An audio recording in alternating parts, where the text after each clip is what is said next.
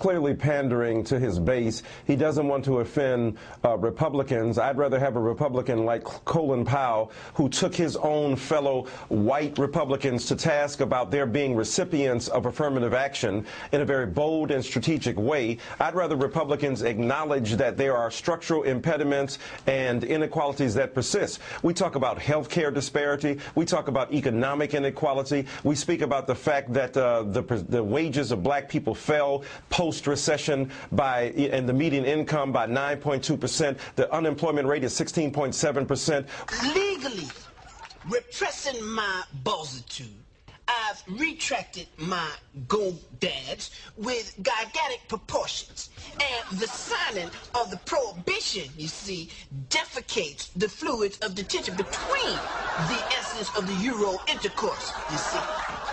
1 out of 2 black men in New York cannot get a job right now, and the disproportionate concentration of African-American people in the prison system. So we can go on and talk about the persistence of both structural inequities as well as the persistence of certain forms of cultural bigotry that prevent the flourishing of African-American people and that keep them down. So there's no question that he's illusory. To computate how it works, I will intersex with a perverted deviant by using one of my own penile implants.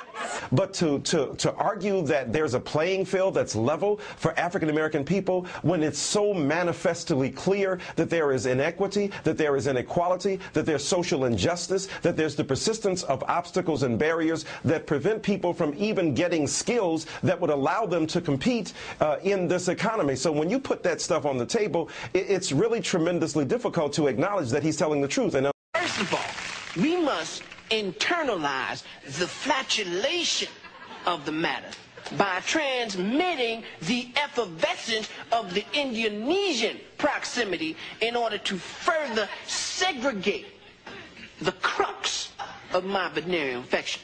On the other hand, he'd do well to read Imani Perry's book. She's a professor at Princeton University, More Terrible and More Beautiful, where she talks about post-intentional racism. It's not something people sit around and intend to do, but nonetheless, there are severe and deleterious consequences to how we organize society. So whether it's intentional or not, the persistence of inequity certainly has a negative effect on African-American people. And how can Herman Cain look at any of the indices of contemporary African-American life and deny that is way beyond me.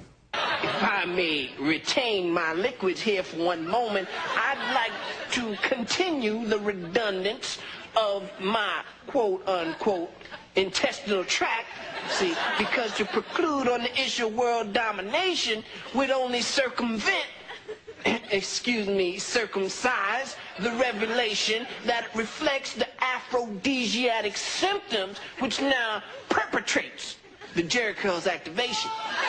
Yes, he's missing a great opportunity to inform his fellow Republicans about some of these inequities and to challenge them, to address them, and therefore pull more African-American and Latino and other poor and working class people into the fold. If it looked like the Republicans were willing to acknowledge some of the persistent obstacles that prevail, then it seems to me more people of color might be willing to give them a look. Short of that, what he does is reinforce certain stereotypes and certain kind of narrow thinking.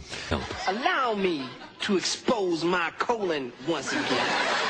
The ramification inflicted on the incision placed within the fallopian cavities serves to be holistic, taken from the Latin word jalapeno.